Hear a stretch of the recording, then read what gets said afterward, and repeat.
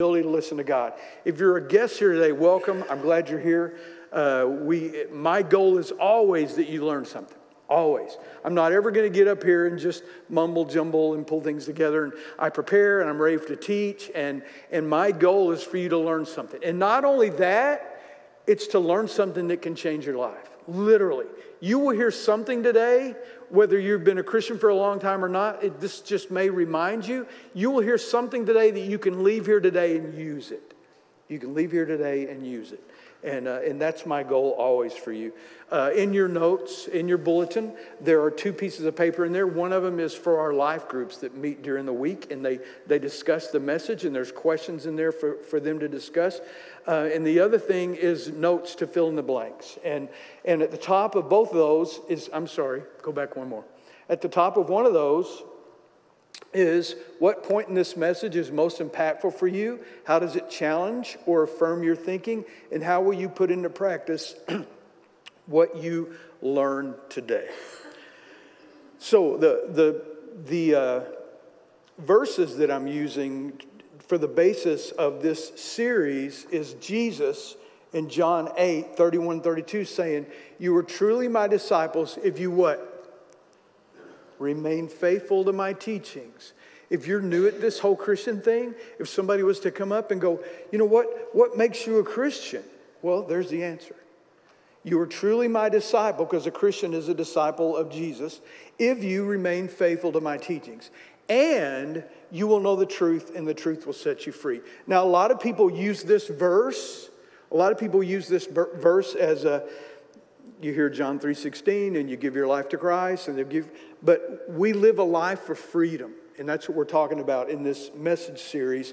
All the things we do, the Holy Spirit that comes to us, it sets us free and enables us to minister to people in Jesus' name. Now, in a relationship, would you say that conversation is important? If you think conversation is important, raise your hand. And if you're a guy and you didn't, that's why your wife just hit you in the ribs just now for that happened. But in any relationship, and I know, Lisa, I'm going to talk about us for just a second, because we've been around for a while, and Nick's going, "No, don't talk about." So here's how our conversations go, because we converse pretty well. A couple of weeks ago, I saw a study that said the average married couple spends 27 minutes, I know what you're going to think, every hour, 27 minutes in meaningful conversation a week. You're going to start counting, aren't you? You're going to start counting. 27 a week. Now, I used to be a therapist, so I know that you can do less than 27 a week. You're not getting along real well, but you can do it. It's easy to do that when you're just going through business. So Lisa and I were average night. We're sitting around, and we're sitting in the living room, and we're making eye contact, and we're talking about things, and then somewhere in there, before too long, I get distracted. I get distracted because of something on the TV, or I get distracted because she never gets distracted. But I get distracted, and then I get up and I go into the kitchen to get a snack, and I'm within hearing distance, so I can hear whatever she's saying. By the way, when I'm at a distance and I say "huh," don't ever say "huh." That's not a good thing. She keeps talking, and then I throw in an "uh-huh" and all, and then there comes a break in the conversation. Then I sneak off into the bathroom or whatever business I want to take care of. And I'm thinking she's finished talking to me, and I hear,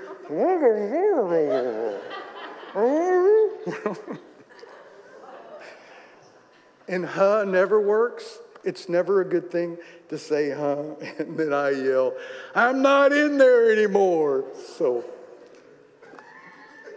But we do that more than 27 minutes a week, a month, whatever the thing said. We've been married for 44 years, so I think we're doing it okay. I could always improve on that somewhat.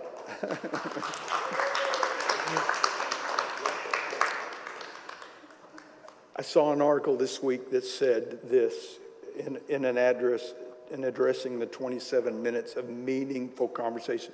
Because I posted it on Facebook, and everybody went, "What's meaningful conversation?"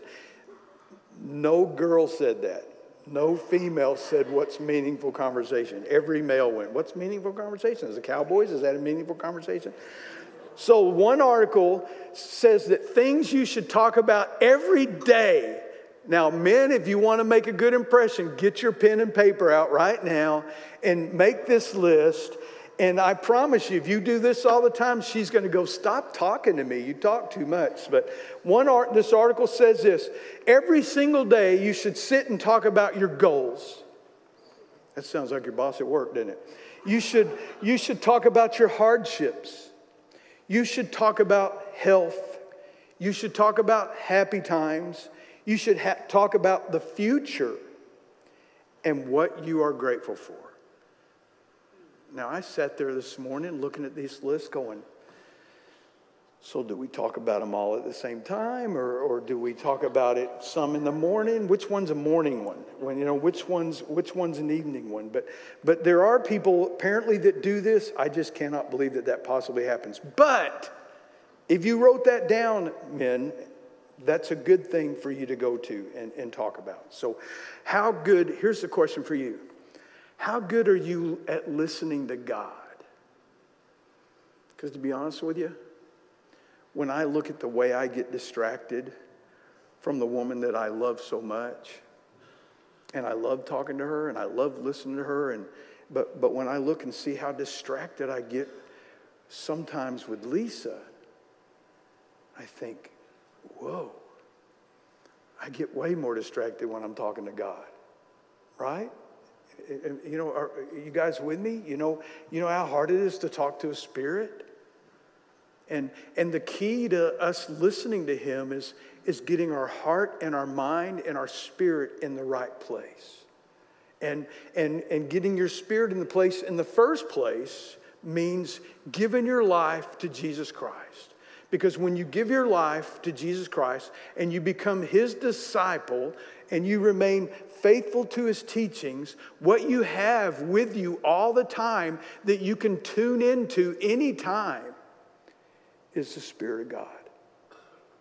At work, on the phone, in the middle of a fight with your spouse, anytime you tune in, all of a sudden you have a power that you don't have on your own as a human being. Because if you filter everything you're doing through the Spirit of God, and I'm going to talk about how to do that better as we go along, it just makes life so much better. And a lot of us don't even go looking for the Spirit of God until we've been away from him so long that we don't even feel him near. And I think that is the biggest bonus by far besides our salvation, that we have that ongoing connection, that spiritual antenna that someone who doesn't know Jesus Christ doesn't do.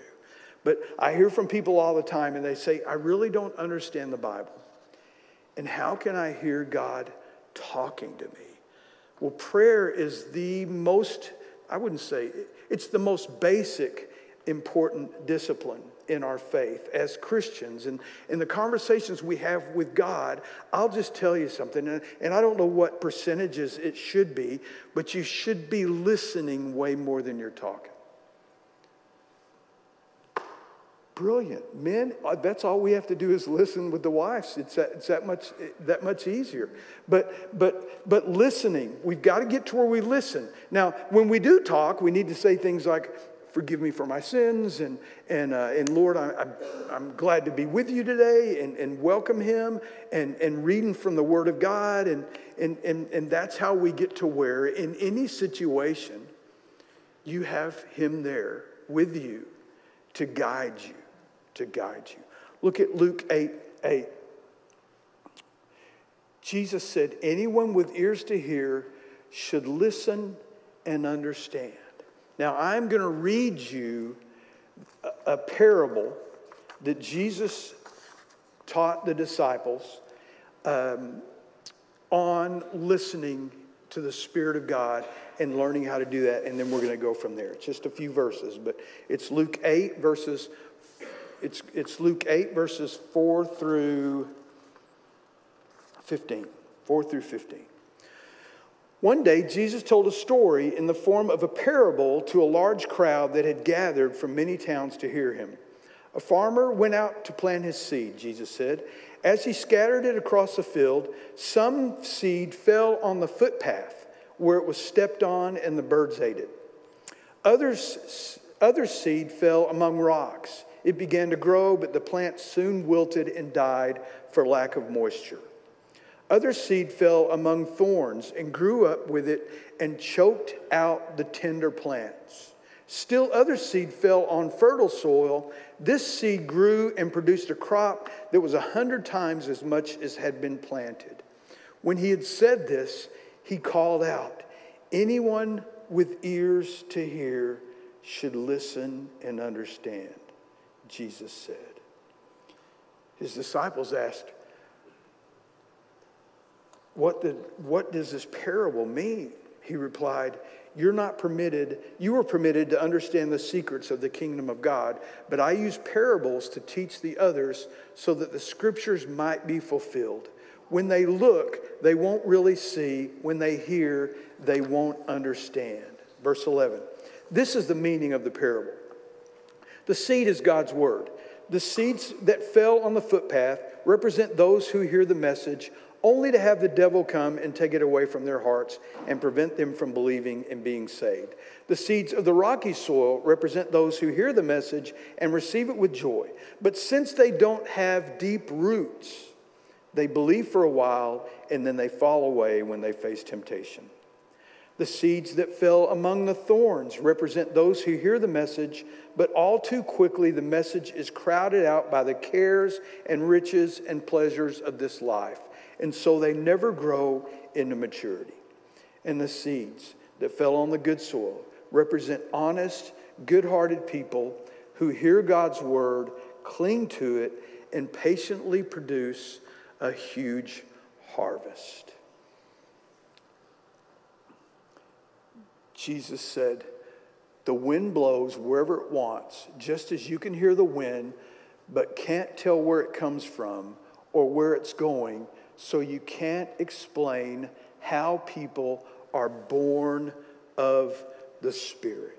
I think what we have to be careful of with our thoughts about the Holy Spirit is He's there to be counsel. Matter of fact, when Jesus was getting ready to give his life, he's telling his disciples, I'm going to leave, and when I do, I'm going to send you a counselor. I'm going to send you somebody that's going to help you understand the word. I'm going to send somebody that's going to help you have wisdom. It's going to help you be everything that you need to be. Now, I will tell you, it's very hard when you're talking to a friend to explain the Holy Spirit if the friend doesn't know the Holy Spirit. As a matter of fact, I'd be willing to bet, well, I've seen it for years. There are people that sit in churches every Sunday and they've never had that fertile soil to grow the Spirit in them.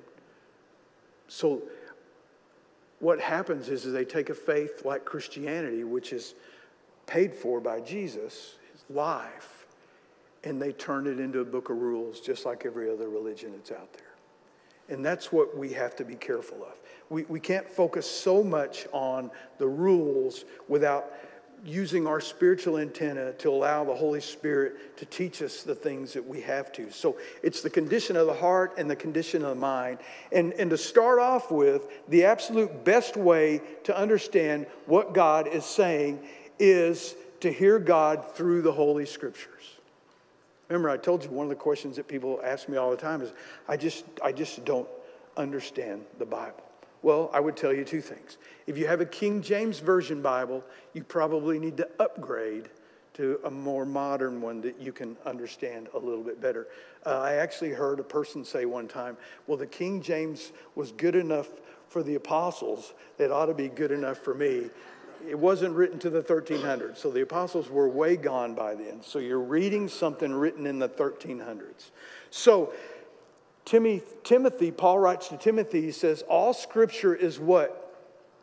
God-breathed And your friends will go, well, just a bunch of men sat down and wrote the Bible. Look, the Bible has all these books that are written by all these different men, and they come together and they all go together. That's impossible. There's no other book in the world that's that way. All Scripture is God-breathed. These men, as they wrote them, from the Old Testament to the New, were hearing from the Spirit of God. It's useful for teaching, for rebuking, for correcting, and training in what? Righteousness.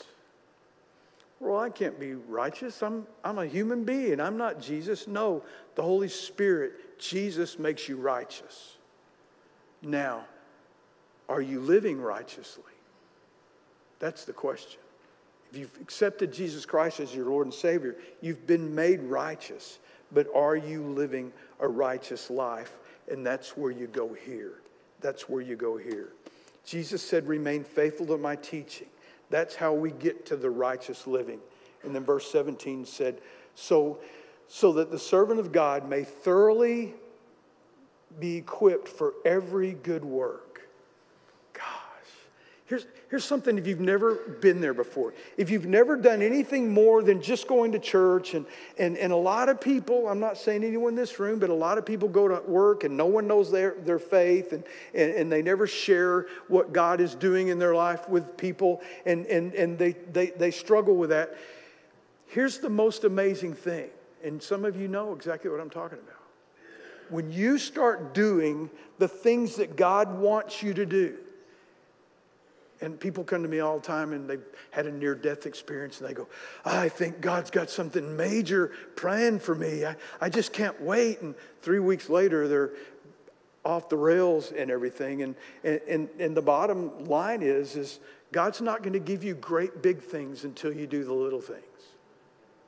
There's a whole lot of things in here about how to treat your family and how to treat neighbors and how to love people and the things that cause you to be disconnected from God. All those things are in there, and you have to start living them. And then what happens is if you've made that commitment to do that, you'll start growing in your faith, and then God will present you with opportunities that will just blow you away. It will blow you away. That's not a sales pitch. It's truth. It's truth. I've seen it over and over and over again in my life, in my family's life, and other people that I'm around all the time, and in LCC, it happens. The more you know the Word of God, the better you know God's general will for your life. Let me say that again. You might want to write that down. The more you know the Word of God, the better you know God's general will for your life. So you come to me and you go, Royal, I'm just praying, God, what does God want me to do? And I'll ask you something like, well, do you study the Word of God? Are you studying the Word of God? Are you already doing the things that He's already told you to do? Because once you start doing that, He'll give you the bigger things to do. When you know God's general will, then you're better able to discern God's specific will. Which job do I get? Who do I marry?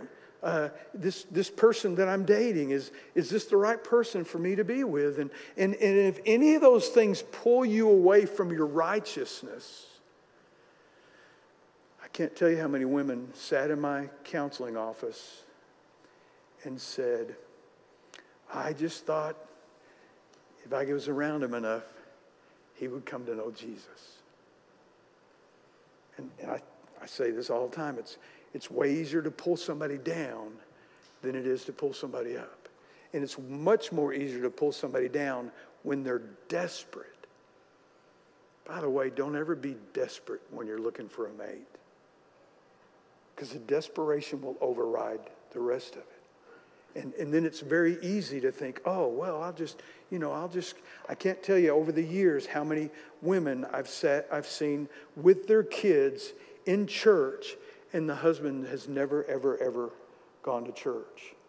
And you know who has the biggest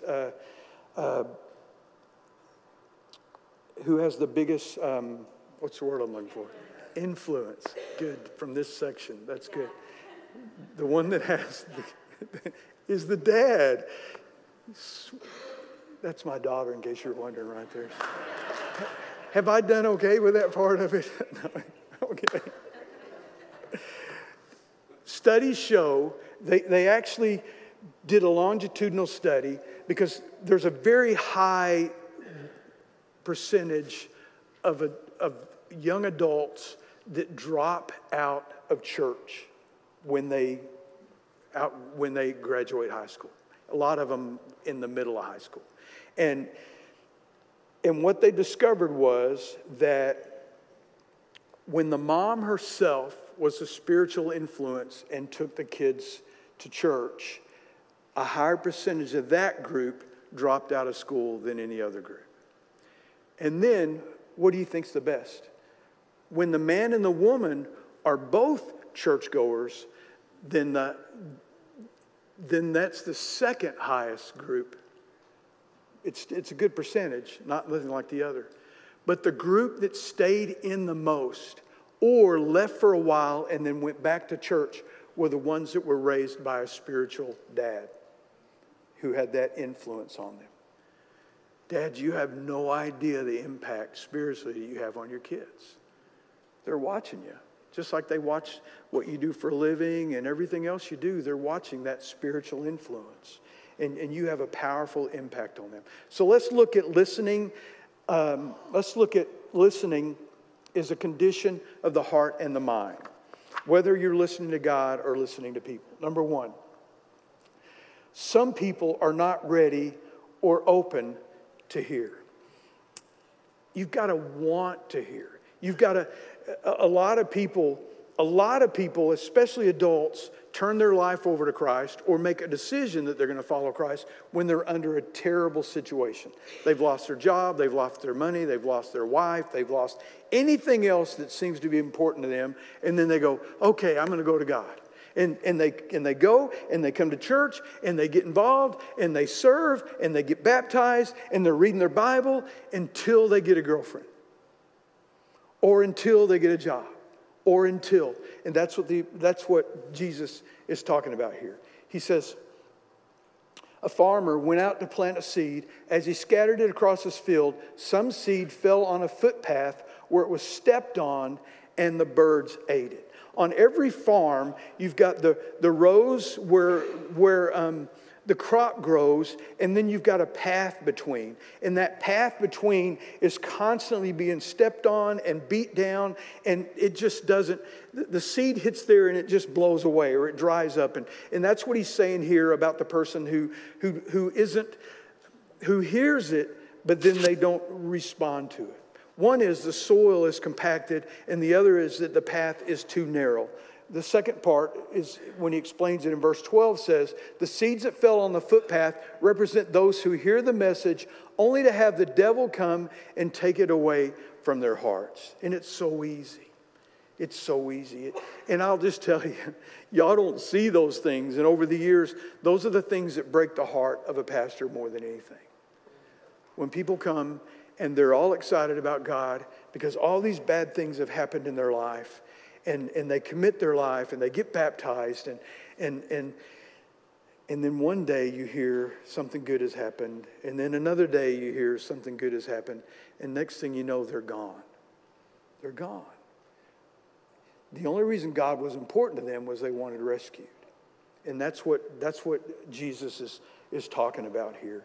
They get stepped on, the birds eat it, it goes away.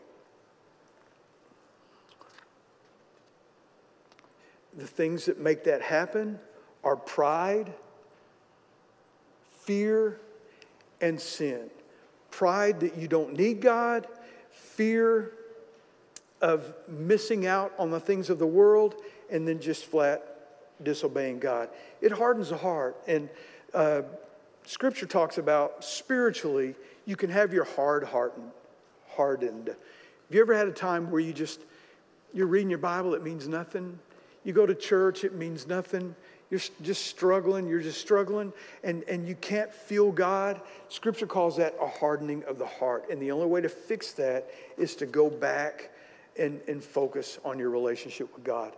John 2:20 says, all who do evil hate the light, refuse to go near it, for fear of their sins will be exposed.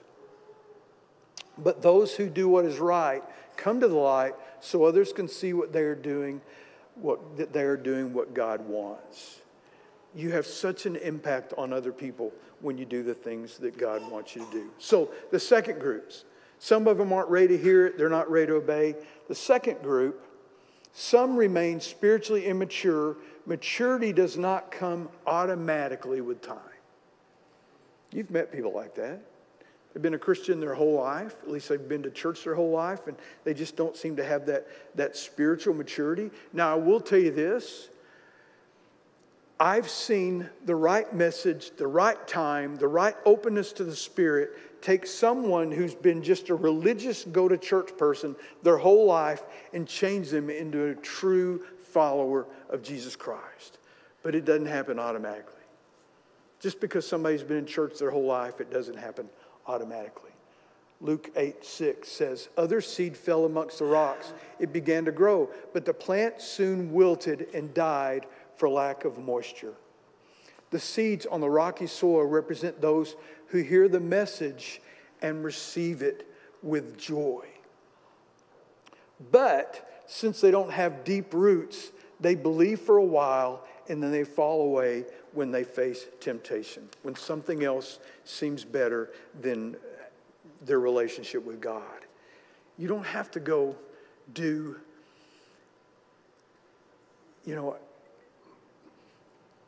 I've told y'all this before. I don't know how many gym memberships that I've bought over the years.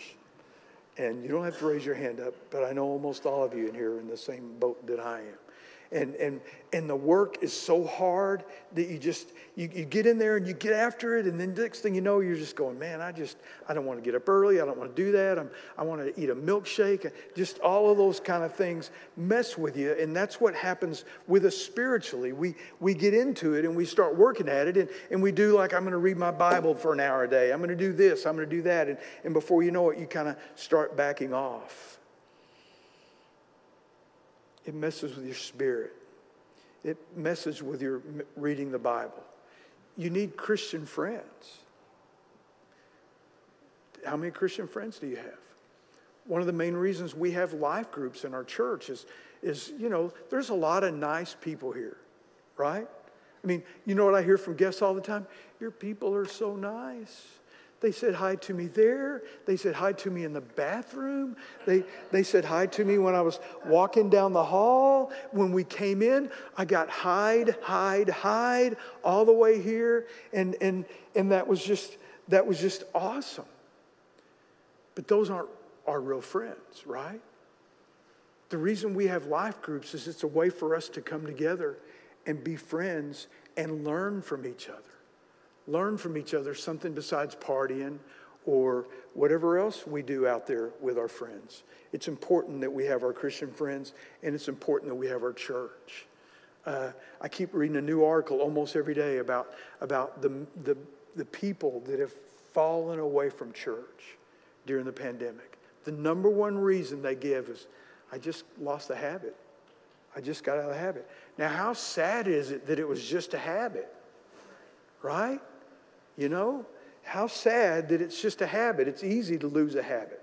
Number 3, they focus on God instead of themselves. Focus on God instead of self. Other seed fell among the thorns and grew up with it and choked out the tender plants. The seeds that fell among the thorns represent those who hear the message, but all too quickly the message is crowded out by the cares and riches and pleasures of this life. When my kids were little and played sports, Nick played baseball over here in Euless, and Brooke played soccer, and all the sports leagues had a rule. You couldn't practice on Wednesday night or play games on Wednesday night or Sunday morning. That was the rule. If you were a coach and you did it, you got penalized for that. Nowadays, there are so many things that people do on Sundays. And we have to decide. It's funny because one year Nick was on this team, and there was a big tournament that we were in, and Nick was a catcher on the baseball team. And we played on Saturday, and then the coach came to us and said, okay, y'all, our game is tomorrow at 9 o'clock in the morning on a Sunday. And I went to the coach and said, hey, Nick's not playing and missing church on Sunday. And the coach was like, oh, he was shocked. He was just shocked that I would say that, because Nick loves to play, and he's a good ball player, and he's one of their ball players. Well, guess what happened? Later on, they called and said, hey, we got the game moved till later on in the afternoon. See, we want so bad for our kids to experience certain things, and the best thing for your kid to experience is growing up in a Christian church and having friends there that believe the same things that they believe. And it's so important for that. And I know it's hard because we think all these other things in the world are so much more important. And that's what happens when we don't make God the most important thing. And so they never grew into maturity. We've got to focus on, when we focus on ourselves, these are the things that we struggle with or look forward to. Anxiety, depression. We look for pleasure to make us feel better. We get our feel-goods from people, and then we get our feel-goods for religion, but we don't necessarily have the relationship. We have to remove the distractions for that to happen. And then number 4, trust and commit to obey God before you know what He asks.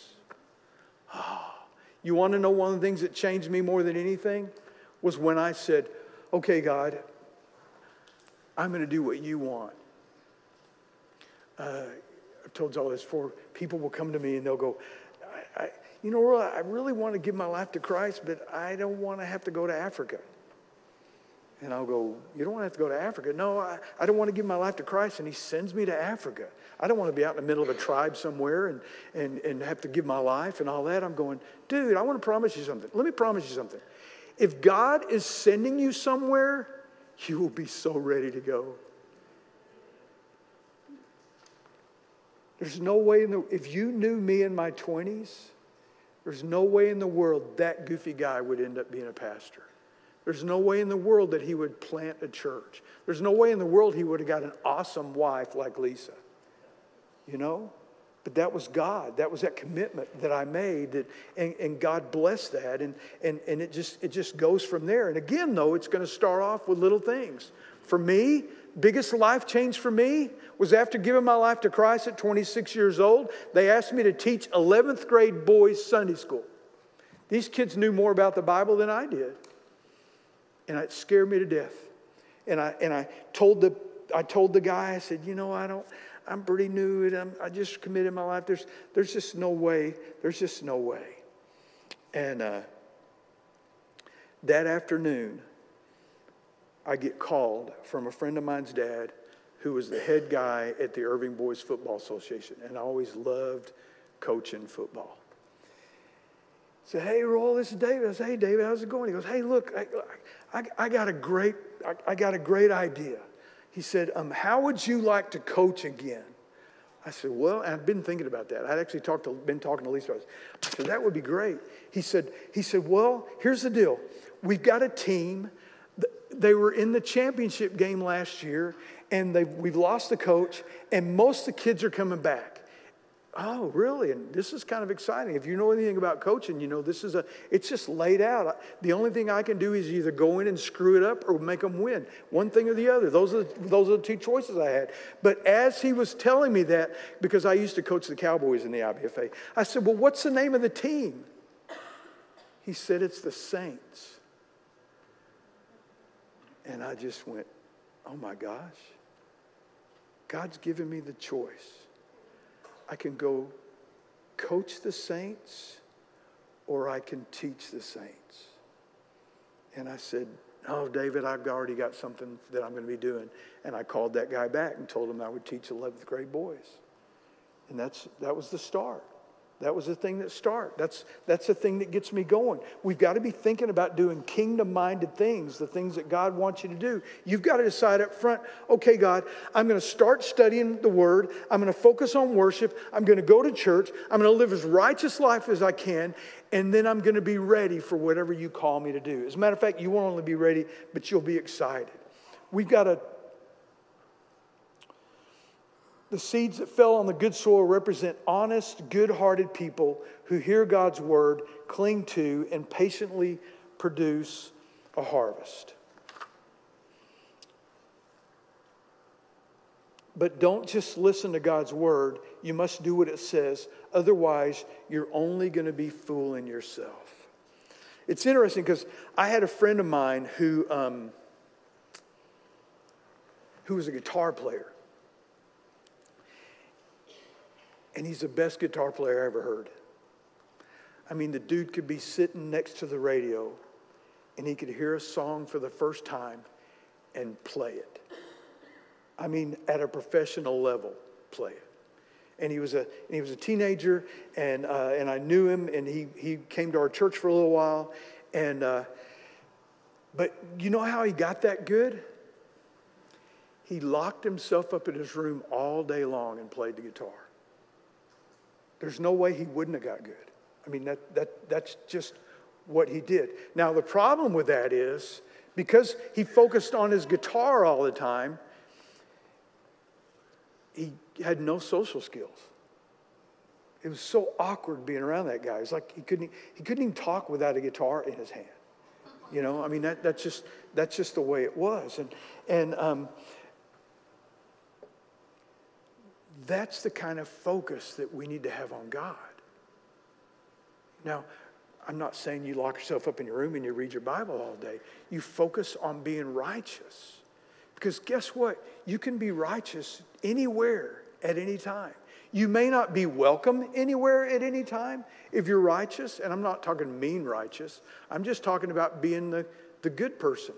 The person who follows God. The person that sets themselves up to do the things that God wants them to do. What if you did that? What if that was your focus? Because that's how your life changes. And when you talk to people who do great things for God, they've done that because they've made that commitment up front.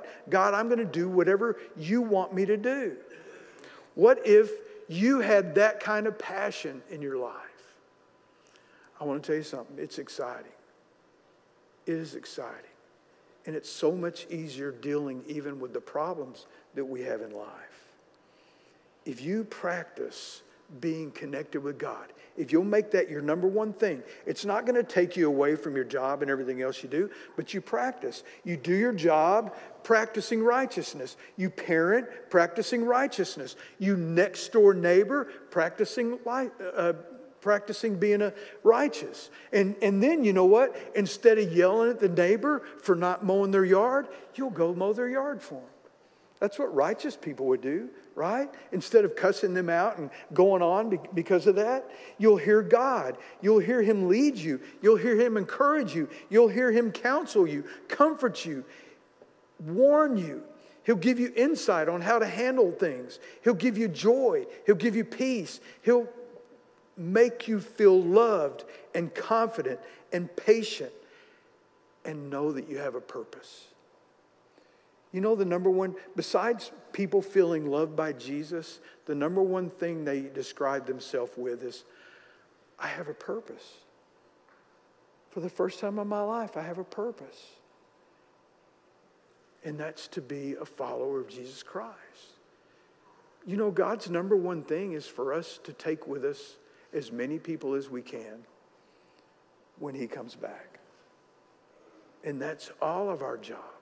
And you guys have such more of an opportunity than I do. Everybody expects me to be righteous.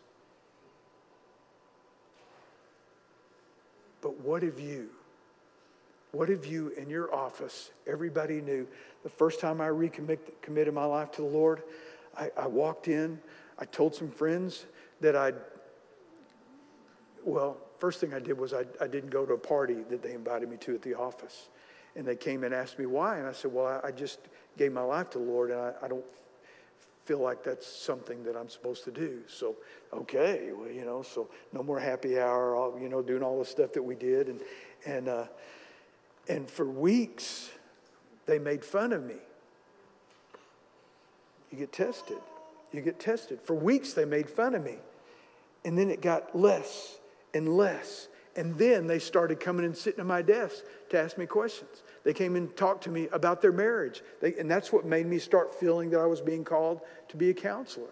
Because I was living the righteous life, and I just told them, these are things I'm not going to do anymore. I'll still be the best friend you could possibly have. I'm just not going to do that. And that's what we need to do.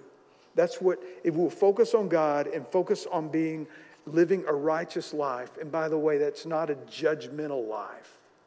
The only time people should be uncomfortable with you and your faith is that they feel like they're not as good as you because they see you doing such good things, not because you tell them that they're sorry son of guns because they don't know Jesus.